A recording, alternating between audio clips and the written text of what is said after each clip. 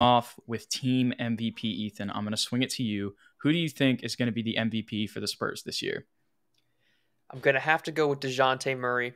He got 27 and 7 in the Rockets game. He has the most experience as far as working in the offense and being that defensive anchor in the San Antonio Spurs system.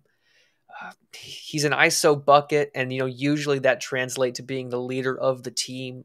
I'm not in the locker room. I don't know if that's Derek or whoever, but DeJounte to me has the most at his disposal to improve his statistical game the most. Does that make sense? Like, Mm-hmm. he has the best chance, in my opinion, to be an all-star level player this year. He's a guy that can easily get 27 and 7.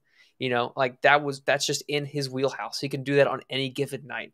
And with DeMar, not being there to close out games, I think DeJounte has the best bag to kind of emulate that DeMar DeRozan role that we will be missing. So I'm going to go with DeJounte Murray.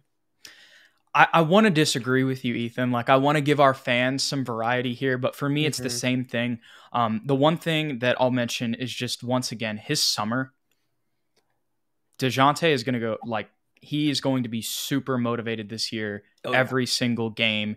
He's the guy. I mean, he really is. I know Derek's getting paid more than him technically, but watching these games, and you guys even talked about it, there's a difference when DeJounte Murray isn't on the floor with this team versus when he is. And the dog that he has in him, his defensive effort every single play, the fact that he's the most tenured Spur on the roster as well, it's going to be him. You mentioned he has the most potential for stat growth, and therefore, because unfortunately stats are the main thing when it comes to the All-Star game, I think he also has the highest chance of potentially being an All-Star this year. And I think, and I don't want to get Spurs fans' hopes up too much because, we could always get snubbed from the All-Star game. We're not a big market money team right now, and we don't have a ton of superstars that people know of yet. But yes. Anyways, but going back to DeJounte, I think that there is a legit shot if he gets up to around the 20-point range, that 27 and 7 range, Shai Gilgeous-Alexander kind of type numbers. I think that he can be an all-star this year because he's somebody who's respected around the league. Not only is he close with LeBron, but also, I mean, he's a guy who's made the all-defensive team, first team before.